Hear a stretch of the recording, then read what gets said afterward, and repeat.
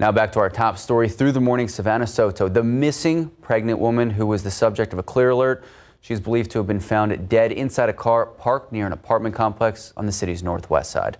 So this is where police found the bodies of two people. This is at Danny Kaye Drive. It's near Babcock Road. Investigators believe that the two bodies found are 18-year-old Savanah Soto, who was last seen Friday, and her boyfriend, who the family says is Matthew Guerra. John Paul Barajas was at the scene when investigators found the bodies, and he spoke with the woman's family. San Antonio police officers swarmed this apartment complex on the 5900 block of Danny Kaye Drive, believing they found the bodies of a soon-to-be mom, 18-year-old Savanah Soto, and her boyfriend, who family says is Matthew Guerra. We were supposed to celebrate Christmas with her and the baby. All she wanted was that baby. I think she was meant to be a mom. Soto's sister-in-law, Joanny Wasil, says when Soto missed her appointment to be induced Saturday, they knew something was wrong. Authorities issued a missing persons alert Monday. Wasil explains a tip through Facebook led them to this great Kia. Horrible. So confusing, so difficult. That confusion and emotions boiled over at times as families of both Soto and Guerra waited for word from authorities.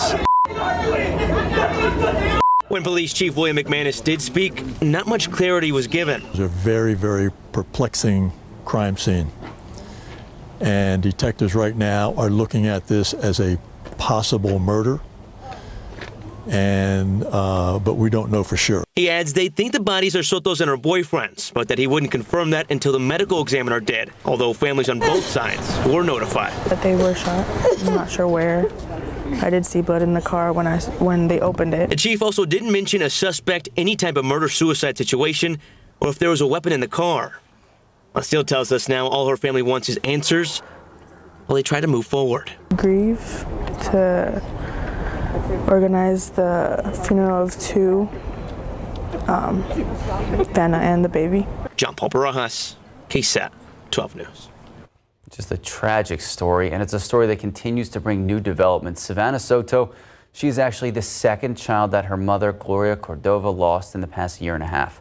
Savannah's younger brother was killed last year. KSAT has learned Savannah's family was behind a courtroom brawl that involved his suspected killer, captured on this video from this past October. Now, this is video that was shared with KSAT, and in the video, you can see members of Savannah's family beating the suspect accused of killing Ethan. Now, this unfolded right in the middle of a Bexar County courtroom.